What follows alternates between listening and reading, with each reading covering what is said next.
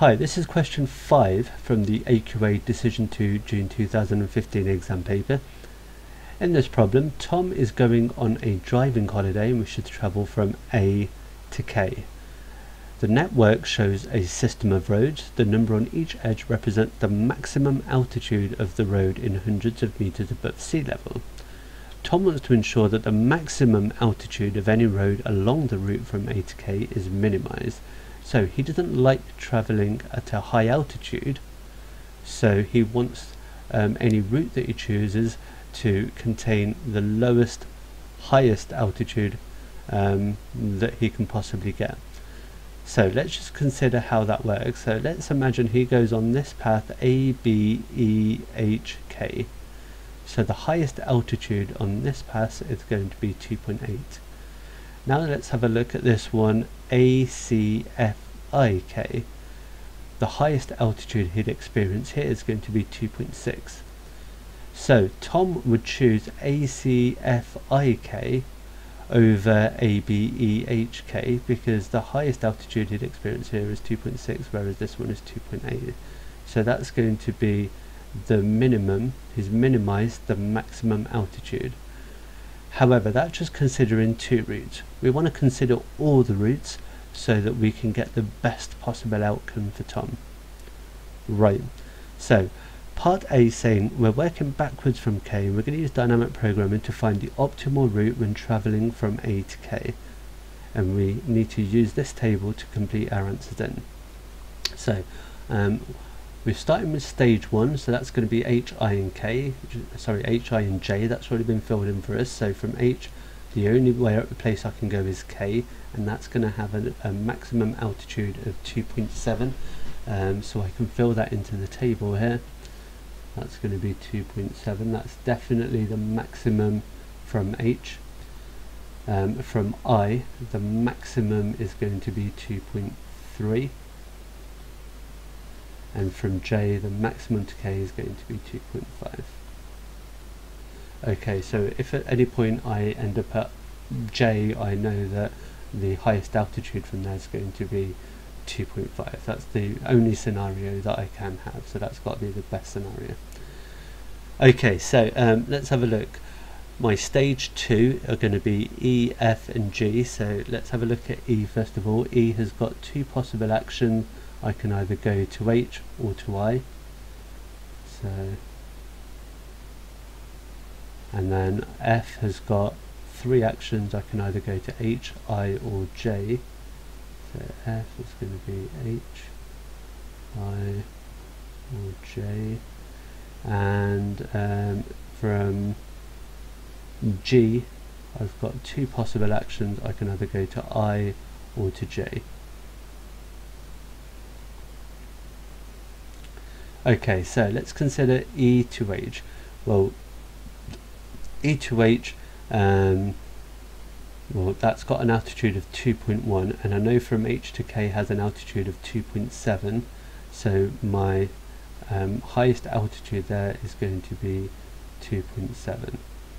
So what that means is basically, well, let's have a look at I, So E to I is 2.4. and I know from I to K is 2.3, so the highest altitude from I is definitely going to be 2.4.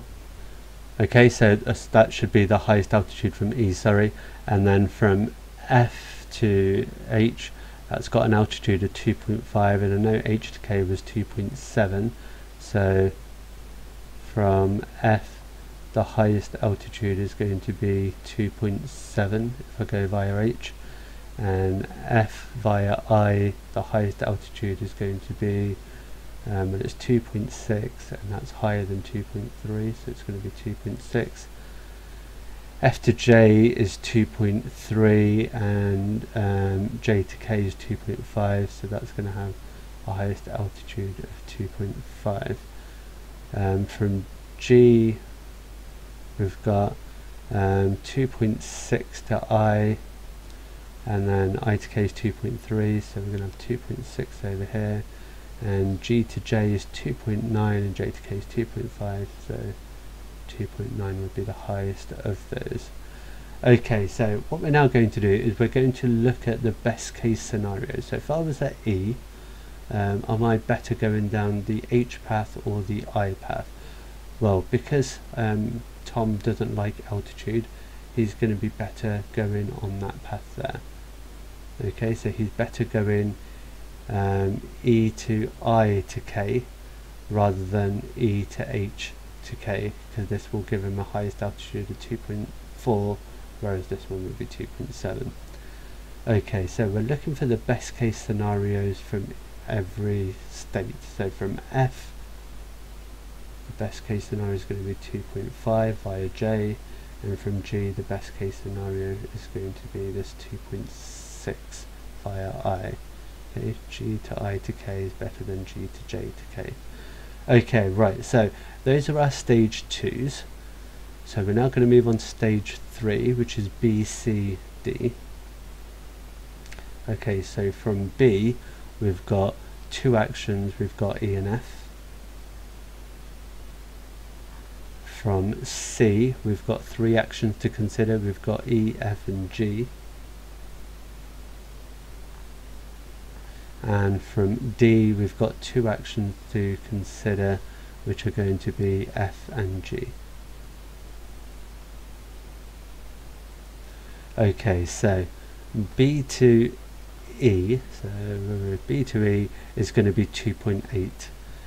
So I know from E my minimum is going to be 2.4, so 2.8 is going to be higher than that. And then we've got B to F, which is 2.7, and I know from F my best case scenario is 2.5, so 2.7 is going to be higher than that.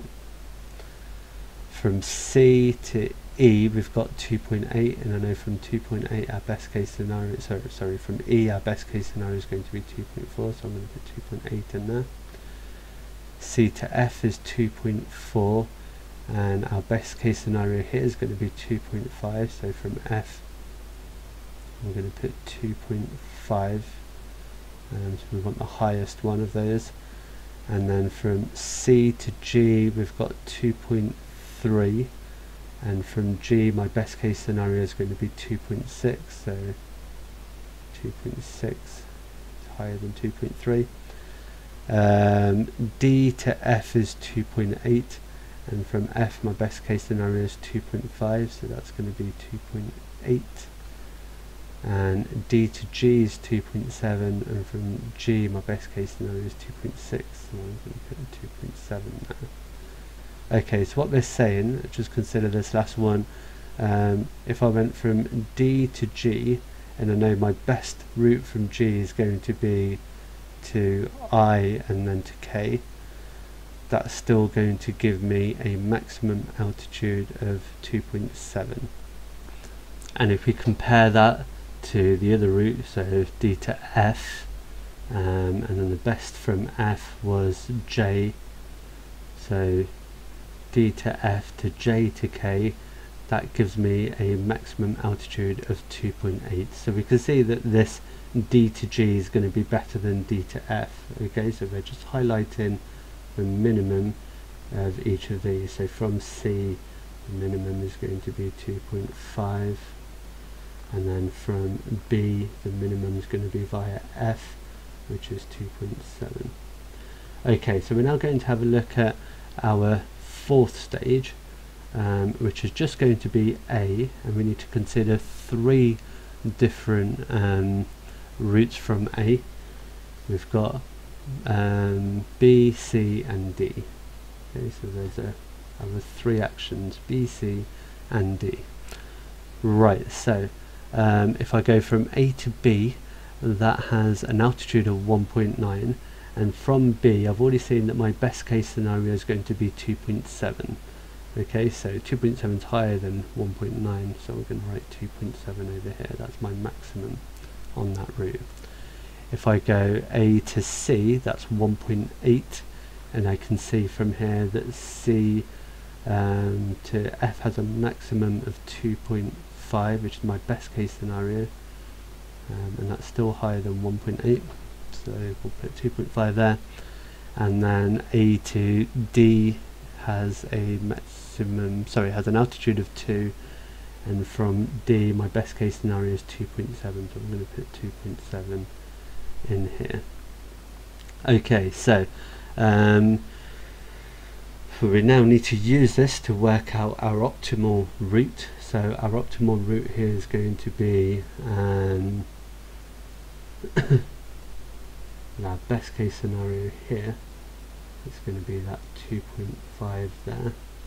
So that's going from A to C, and then from C I want to go to F. That's my best possible scenario, and then from F I want to go to J, and then from J I'm going to go to K. So AC, F, J, K is going to be my optimal route. Okay, and let's just check that. A, C, F, J, K, and the highest altitude I get here is actually that 2.5. Okay, so that looks like it fits in and works. Okay, so part B, you can't quite see part B over here, so I'm just going to butcher this up a little bit. Okay, part B says that Tom finds the road CF is blocked. Okay, so he can't travel down this one, it's blocked. Okay, so we want to find Tom's new optimal route and the maximum altitude of any road on this route. Okay, so if C to F isn't available to us anymore, we need to come back to this stage and we're going to choose the next best one, which is going to be C to G. Okay, so and from G the best is going to be 2.6, which is G to I, and then from I our best is going to be 2.3. Okay, so it looks like our new optimal route is going to be, well, he wants to go from A to C, and let's have a look. So we've got A to C, and then he can't go to F, so we go C to G, and then G to I, and then I to K, and that gives him a maximum altitude of 2.6. So we've got A, C, G, I, K, and the maximum altitude is going to be 2.6, and it's in hundreds of meters above sea level, so 2.600 or 260 meters is going to be the maximum altitude. Okay, I hope that makes sense. Thanks very much for joining me. I'll see you next time.